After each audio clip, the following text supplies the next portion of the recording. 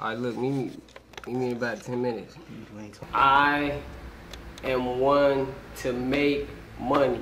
What type of money you think you making? Tell me what kind of money I think I'm making. Bro. What? Think about it. You ain't making nothing. I'm a thug, bro. I'm a thug. You ain't from no hood. Stop it.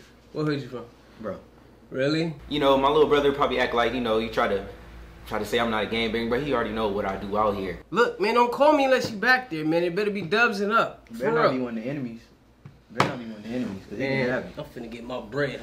I get paid. Bread over knowledge. Straight work. What? I got money stacked under my bed. I gave it to you. When? Oh, now you act like I didn't put you on? Cause, bro, you ain't never put me on. There is no relationship between me and my stepdad.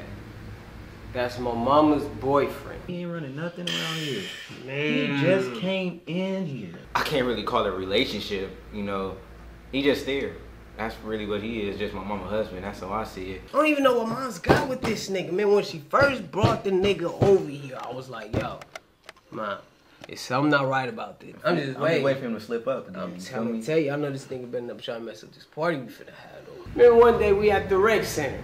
Me and my bro, we planning a party. It was finna be the party of the century, man. It's just off the chain. I already got the weed. Man. We about to have some drinks. We about to just turn up all the way. Whatever you call me. It was me and my brother. We was talking about setting up this party this weekend. And we just trying to have a great time. It's about to be summer break. This already I got set up. The way I got this set up, I got the DJ. We don't have Saturday, right? Saturday. Right. You know, and then he comes out of nowhere. I don't even know why at first he had us there at first. I don't even know what the reason was, but he came in there tripping. He gonna try to tell us that we can't throw a party at my mama's house. Put it on Facebook, put it on Twitter, all that. I'm going worldwide with this. We're gonna do some Project X. Well, y'all about to do what? We about to throw a party. First of all, I come in from getting a phone call from the staff talking about how my boys are down there selling dope and gangbanging out the rec center. Where y'all finna throw a party at? The house. I ain't finna throw no party in my house. Go again. Exactly. We go again. Be there or be square. Be square.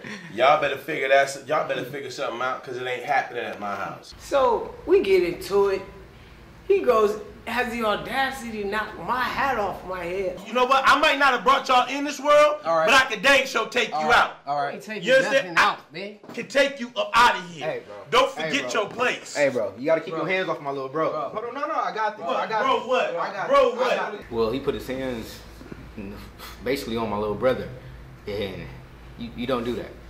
I don't care what type of authority you think you have, but no, you don't put your hands on my brother. I got what you want to do then? I got this. You know what? I got this. Let's go outside. On the hood. Let's go outside. Just don't worry about it. On the hood, he gonna get it. That's on me. That's on me. I'm gonna go outside right now. And I get down there, and we get into it, because I walk into these knuckleheads talking about they're having a party, they get ready to have a party in my house. Who talking? Let's go. I'm gonna tell you something. Let's go. You better be glad that you're 17 years old. You better be glad that you're 17 years old. Hold on. Don't be talking about my little brother like that. Y'all 17, y'all think y'all grown, y'all gonna do what y'all gonna do.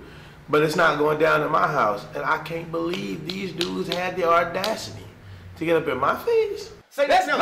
We can run it right now. I'm gonna tell you exactly what we finna do. But I had to realize, yo, these are my wife's kids. So the only thing I could do at that point was call for help. I remembered that I know Bishop Kelley, so I got him on the phone as soon as I could. Come outside. Sick of this, man. All of a sudden the phone rings, and there's a guy on there, nice guy, by the name of Raymond. Hello? I need to talk to Bishop Kelley. Hey Raymond, man, how you doing, man? Look, man, I need your help. I really do. Sometimes it can be hard dealing with your stepson. So he called me and he said, Earthquake, man, I want you to come over, man. And I'm really, I can't take it no more. I can't. Oh, man, sorry to hear that. You're there right now with you? Come on over here, please. Give us some help. I was already so relieved that he could come. I'm about finished, and I'll be right over. Okay, I'll be here. Me and my bro talking about it. He comes in. Don't go nowhere. What you mean don't go nowhere? I've got somebody come up here. We need to talk about this now. Bishop Kelley came in and he really put himself the way he could relate. Hey, man. Hey. Man. Then this other guy come. I'm thinking to myself, if you can't handle me, what make you think some other dude can handle me? How y'all doing, man? I'm Earthquake. And I introduced myself to him and started talking to him. Now, I'm not from California. I'm a New Yorker. Bishop Kelley was like, you know, you ain't seen gang banging yet. Okay, 125th Street in Harlem. We sit down, we talking, you know. I'm listening to him. Yo, this one right here, Craig, he want to be a dope dealer. And he really broke it down to them on their level. Talking about heroin and everything else. I got needle marks to prove it. He looked like he been through some stuff.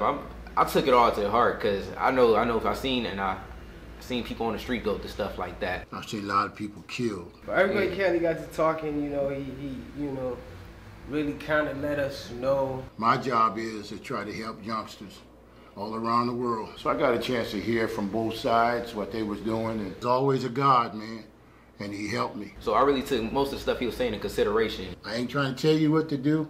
I ain't going to tell you how to do it. I could see as he's talking to him that their demeanor is starting to change. Just give him one day. That's a day. How about that? Earthquake Kelley kind of imparted in us that it's more to life than that. You think about it? I think. Yeah, I'm gonna give some consideration. The big opportunity was when he had them break down and say, yo, I'll give him a chance. That's all I was hoping for. I mean, you know, beggars can't be choosers. Any dude that come in to try to keep moms happy and deal with us, you know, he worth a shot at least. Because we ain't perfect, man. Man. We got our flaws, but we try, you know. Yeah. Thank you for giving me my boys back. I think by the grace of God, I believe that this thing is fixed. We good? Yeah. All right. We good? And I can go on to the next situation and help somebody else's family because I think this thing is going to be great.